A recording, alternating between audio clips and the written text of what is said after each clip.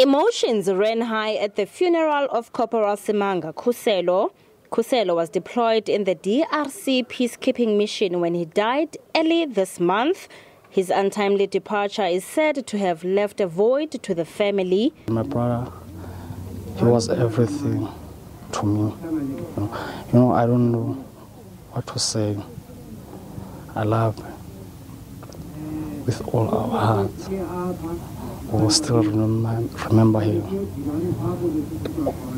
Friends have described him as a peace-loving person. Yeah, he was a good guy, like a brother, a friend. I don't know how to say it, but you can say for he was a like a outie, he was a outie. He was indeed. He was a good friend. He was like a family to me.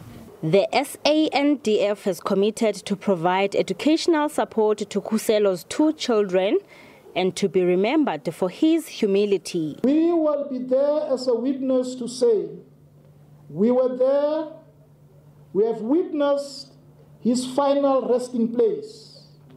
We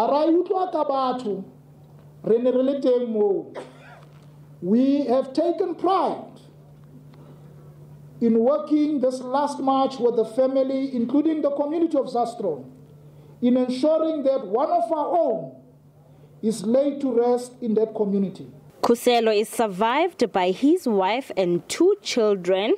Despite COVID-19 regulations, the funeral attracted the whole community. Aphumelele Mdlalane, SABC News, Zastron.